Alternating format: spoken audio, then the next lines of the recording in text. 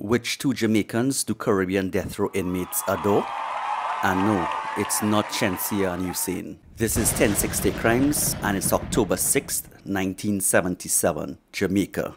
Out of many, one people. Explosions are heard, and Junior Anthony Missick is dead. He's been shot. 3 men are supposedly involved in the murder, including our 2 superstars, Earl and Ivan. They go on trial for murder at the Home Circuit Court in Kingston from January 10th, 1979 to January 15th, 1979. The prosecution had a single eyewitness. The main defense witness, Mr. Clarence Smith, was supposedly going to provide an alibi for Earl, but on Friday, January 12th, 1979, he temporarily left the court premises. When he returned, court had adjourned until Monday, January 15th. Mr. Smith never presented himself on Monday 15th, so the judge closed the hearing without his testimony. The jury only deliberated for a couple minutes before returning with a guilty verdict. As per the law, they were sentenced to death on January 15th, 1979. The 2 were housed at the St. Catherine's Prison, death row section,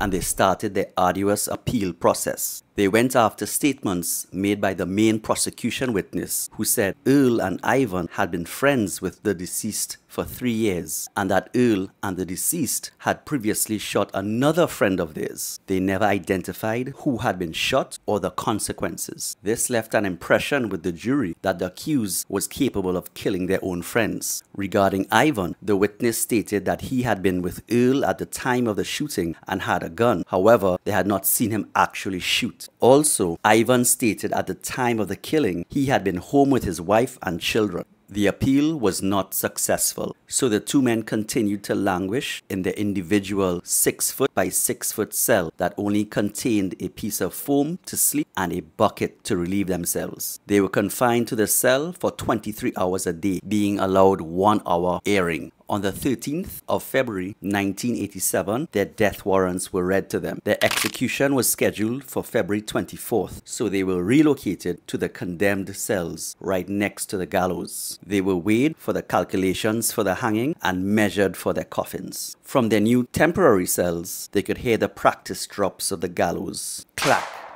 clack, clack, clack.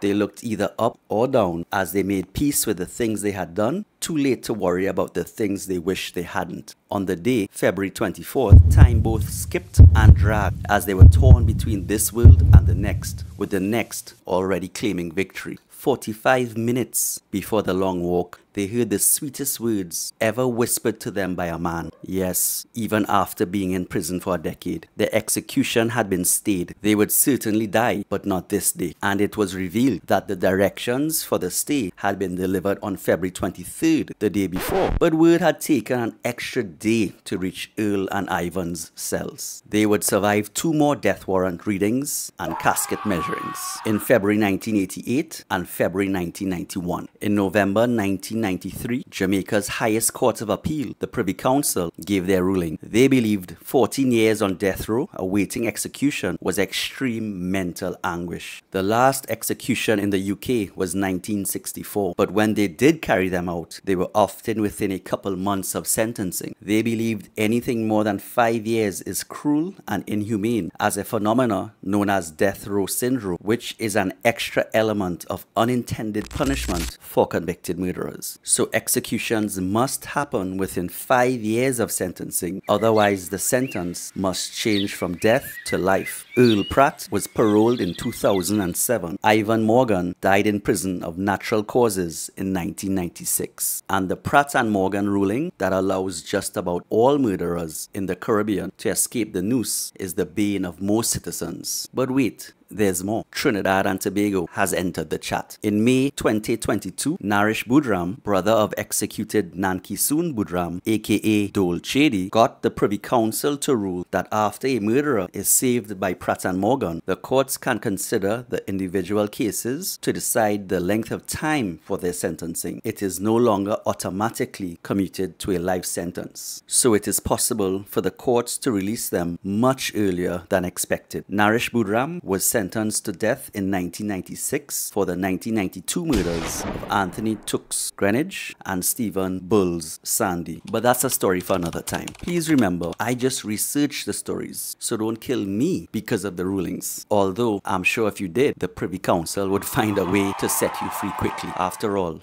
the punishment no longer needs to fit the crime. This is 1060 Crimes, Small Caribbean, Big Crime.